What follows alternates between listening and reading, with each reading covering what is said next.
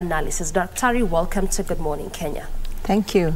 Let's just broach this discussion from that particular point, understanding what KIPPRA is and it lies in which State Department and what its mandate is.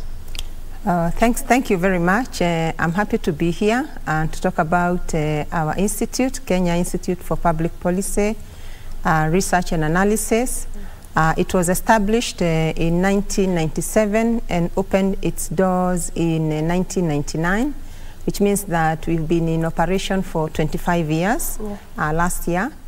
And we were established to do one key element, and that is to promote evidence-informed public policy making process.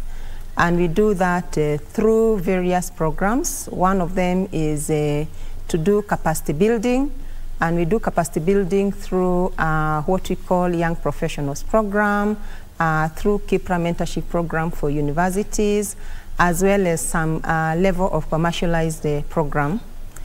We also do our mandate through research. We undertake objective policy research and analysis, and with it we have our key deliverable, and that is the Kenya Economic Report.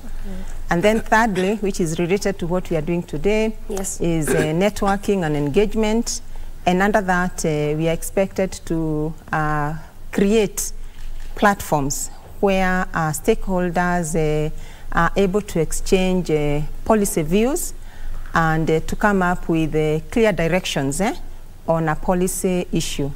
And in this, we have one of our flagship event, and that is the KIPPRA Annual Regional Conference, which we are organizing this year in Kilifi County. I hear you. Yeah. Thank you so much, and definitely we'll come to that particular conference to unpack more of it. But before